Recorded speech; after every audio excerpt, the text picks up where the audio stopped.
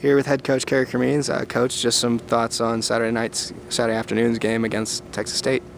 You know, it's a big game. It's every game right now is a big game, but you know, we're just coming off of a nice win on Thursday night against UTSA, and Texas State is coming into town, and just a phenomenal team, another very athletic team. They have a phenomenal player in Diamond Ford, who is probably the best athlete in our conference, and we were fortunate to have a close win at Texas State in overtime, and so it was quite a battle, and so I expect quite a battle on Saturday. But it's one that we'll be very prepared for.